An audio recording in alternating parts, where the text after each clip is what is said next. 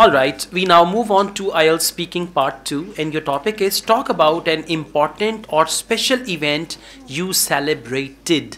Celebrated means past tense. Now you will describe all the event in past simple tense. Please start.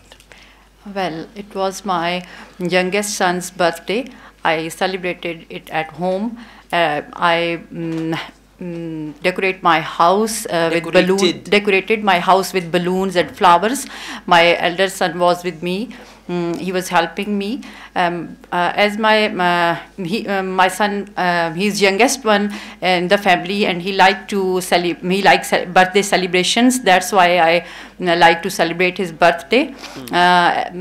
Apart of that, I was apart from that, I baked his favorite pizza and cake as well at home. I invite some of his friends. I invited some of his friends in this party, and they all of them was very happy. All of them were very happy. Very happy, and they were enjoying a lot that party. They were playing with each other, and they were eating, and Okay, thank you so much. Overall good.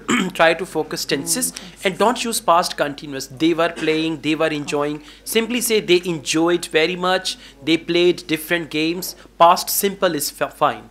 Okay, now let's go on. Why do some people spend a lot of money on special events? It's depend on their it depends on their choice and their pocket as well. Exactly. That's why they spend money, but I think that it's not good. We should try to live in the midway, not spend more and not spend less. Okay, that's good. Overall, your English is good. Just try to speak fluently and focus your tenses. 5 tenses I told you. And when you're speaking in the past tense, make sure you use only past, second form of the verb, right? Okay, thank you.